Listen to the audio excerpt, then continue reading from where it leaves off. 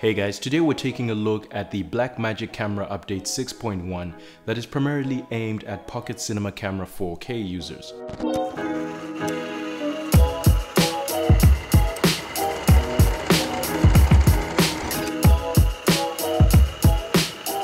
The update has been available for almost 3 weeks now, and I've really just taken that time to be able to use the camera in real-world scenarios to see what's what. What I actually did is I updated my camera 2 days after the release of the update without having a look at the official software update changelog. I figured this would be the best way to be able to distinguish between the changes that are actually noticeable in real life and those that are under the hood and somewhat not measurable. In typical Blackmagic fashion, the update process is actually very straightforward.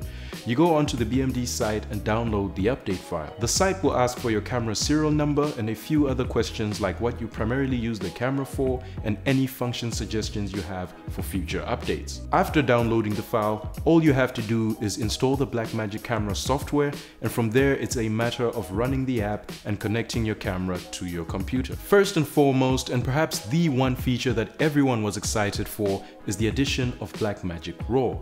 Unfortunately, it is not in this update for the Pocket 4K for reasons that are still unknown. The software update actually installs Blackmagic's RAW player onto your computer, but no actual BM RAW functionality for the Pocket 4K, which I find to be pretty funny.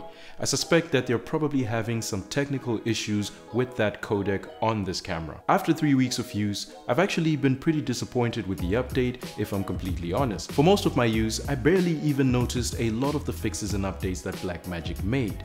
I'll begin with the most noticeable changes first. First one for me has to be the battery glitch from the previous software. For those that didn't know, this camera had an issue where the battery would randomly die while you're shooting. And most of the time, the battery wasn't even empty or even close to being empty. I had instances where the camera would shut off with about 60% of juice on the battery bar. I'm happy to report that that glitch is finally fixed, and now the camera actually lasts about 40 to 50 minutes on the supplied battery and consistently dies when the battery is actually low. I have no idea how they've done this, considering that such issues are usually hardware related, but my guess would be they've changed algorithms that affect the efficiency of the camera. The next biggest update for me is the SSD issue.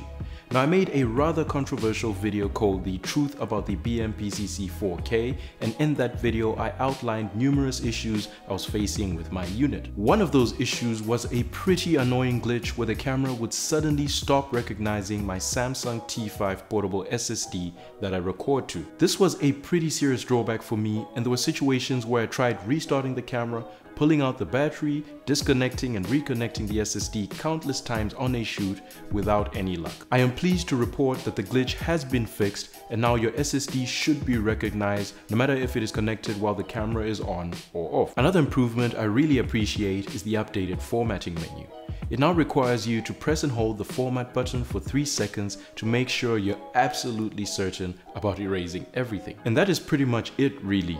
From my use, those are the only noteworthy changes that I've actually seen and been able to notice while using the camera, which is quite surprising to me considering the number of fixes Blackmagic listed on the official changelog when I finally did get the chance to go through it. There's a new pixel remapping feature that was added, which allows you to identify dead or stuck pixels on your sensor. It's really just a preventative maintenance technique that can help you avoid having to send your camera back to have the sensor mapped. It's important to note that while this is a preventative measure, it cannot fix a dead pixel. Once a pixel is dead, then that sensor needs to be physically repaired, as it is a hardware issue. Pixel remapping just allows software in the camera to be able to isolate a dead pixel and mimic what it should be doing. So in other words, effectively masking the dead pixel but not fixing it. Here's the full list of all the changes from Blackmagic's official site. Some features like 2:1 frame guides are very much appreciated, even though I never personally stumbled across them during the last 3 weeks of use. Blackmagic also say they have improved autofocus performance, and from what I can tell, I've tested it on a couple of my lenses and there is no noticeable improvement that I can point out. It is of course still a contrast-based AF system, so it is not usable while recording.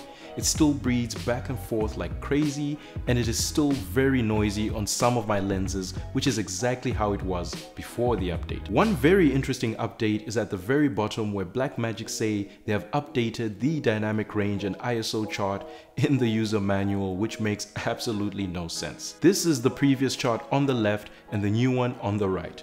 They're significantly different, and they really shouldn't be though. Dynamic range is a hardware dependent characteristic.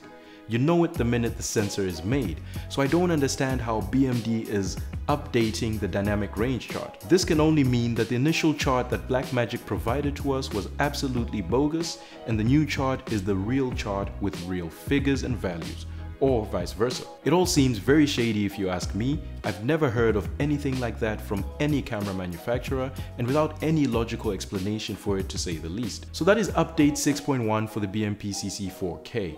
Now of course I am sure that there are tons of changes that BMD has made under the hood that an average consumer probably won't be able to notice. But this is just my experience in a nutshell, and the changes that I actually noticed and those that I believe are actually tangible. Overall, this feels like such an incremental update to me, and one that should have come with the addition of Blackmagic RAW capabilities like we were all expecting. I think that besides all the glitches and minor issues, the one feature that we wanted to see first and foremost in this update was BM RAW, and unfortunately Blackmagic did not deliver on that front. It's nice to see a lot of the release day glitches all cleaned and ironed out, but for the most part this update is rather underwhelming, and I'm one of those people that will still be eagerly awaiting the launch of Blackmagic RAW on the Pocket 4K, amongst other things. Thanks for watching, and I hope that this video has been useful to you.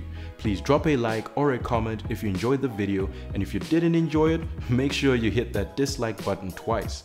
If you're new to the channel, then make sure you subscribe for more videos like this, and don't forget to hit that bell icon to get notified as soon as those videos are available.